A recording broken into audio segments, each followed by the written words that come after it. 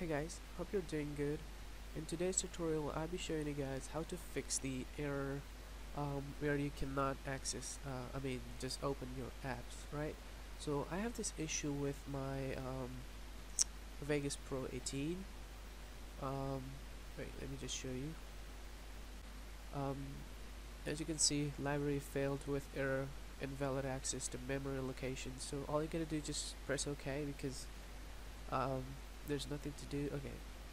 Now you have to open up the Windows folder and System32, and then you want to search for ATIG6PXX, right? You just A.BAK at the end, hit enter, go ahead and continue that, and close this, open up your Vegas Pro 18, and let's see if it fixed the problem. And I think it fixes, as you can see, creating and stuff like that. There you go. As you can see, that's a very simple and easy fix for your software, especially like the editing softwares. Most of the times you will get this error.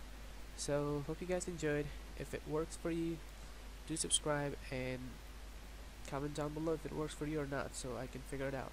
Thanks.